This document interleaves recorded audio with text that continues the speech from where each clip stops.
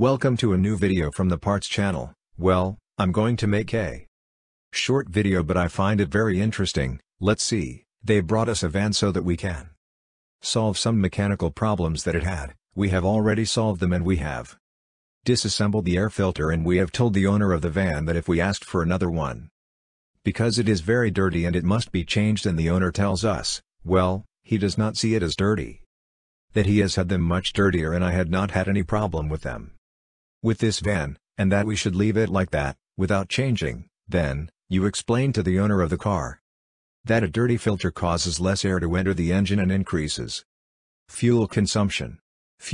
And the performance of the engine is poorer, and he tells us that changing the filters when they are like this is an invention of the mechanics, to get money from the customers.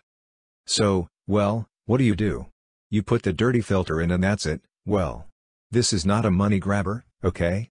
This filter is barely worth 10 euros. What causes it, is that the engine, as I said, has less power, because it is entering less amount of air than it should and is consuming more fuel, okay? Well, here I leave this video. If it has been useful to you, then do not forget to give a like and subscribe to the channel.